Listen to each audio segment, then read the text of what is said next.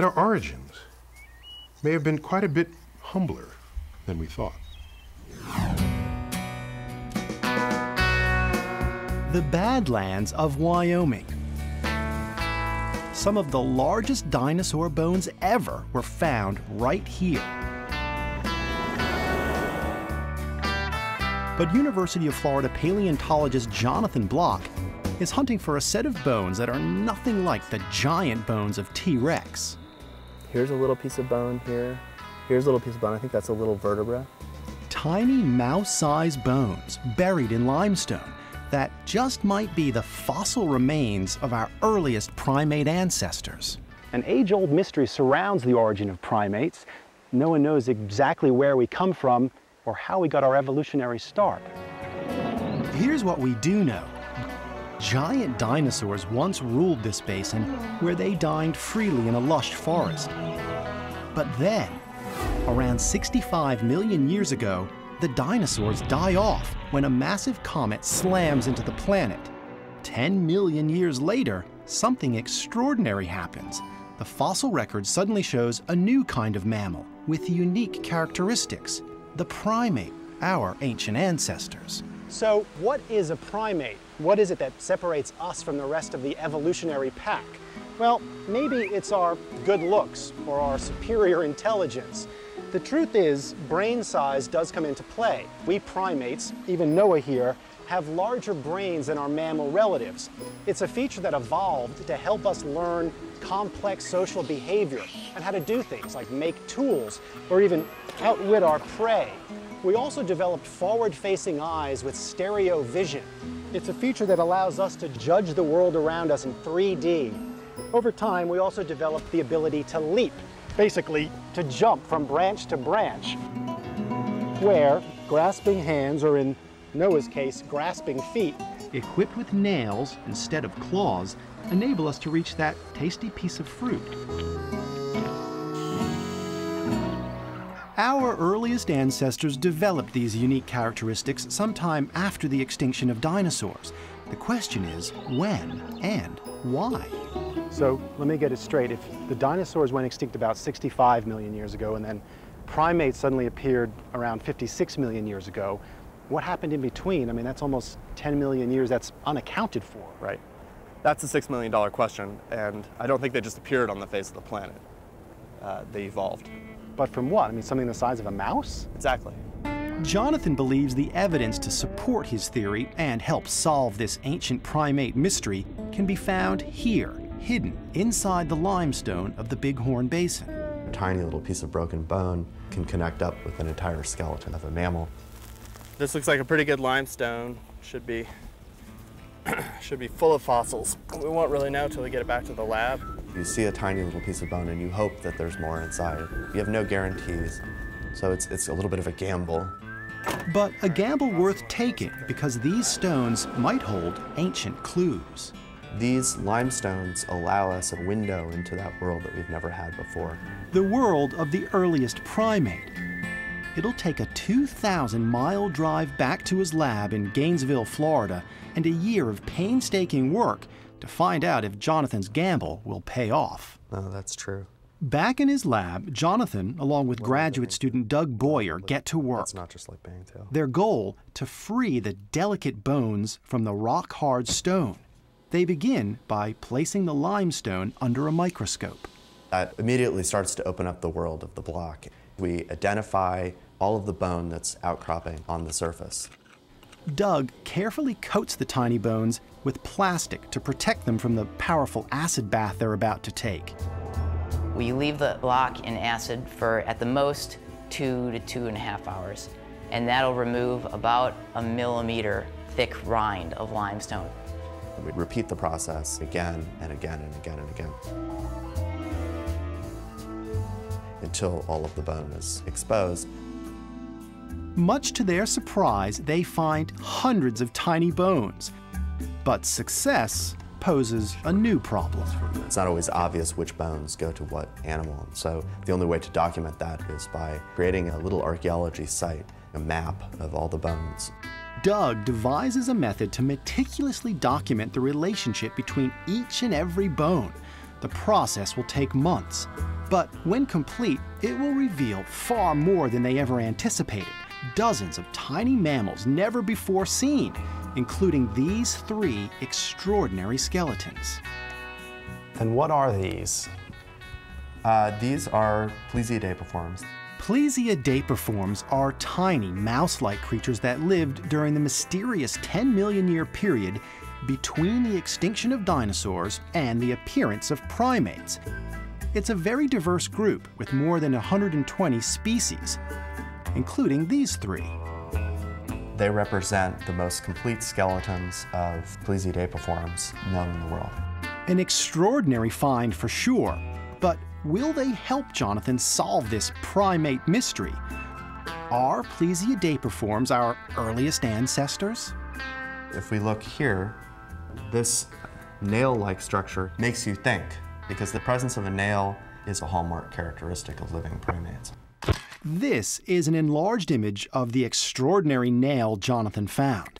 Next to it, the claw he expected, a startling difference. This nail might actually be the first nail in the history of primate evolution. Concrete evidence to support his theory of primate evolution. Could there be more hidden within these tiny bones?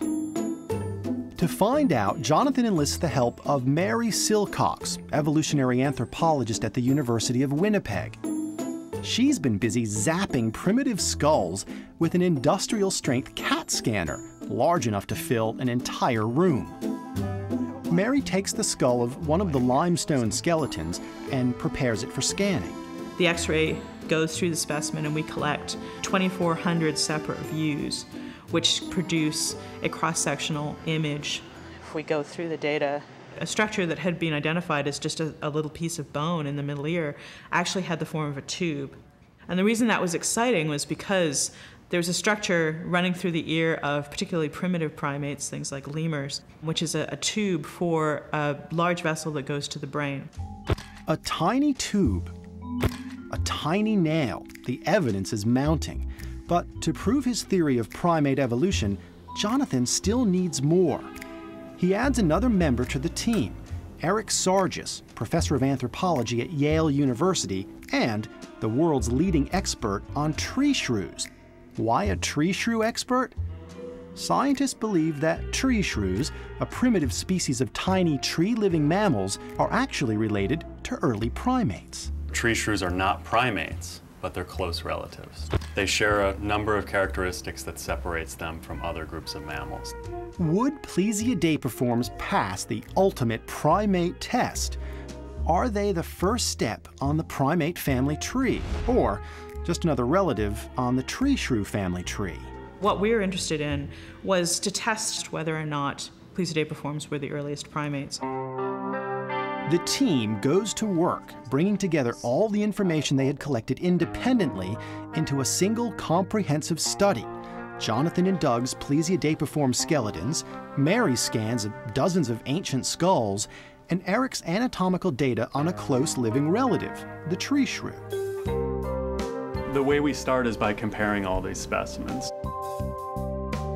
Detail by detail, feature by feature, they combed through all the data using a numerical system to compare and contrast. After we studied the different characteristics of these animals and reduced them down to numbers, absence of a nail is a 0, presence of a nail is a 1.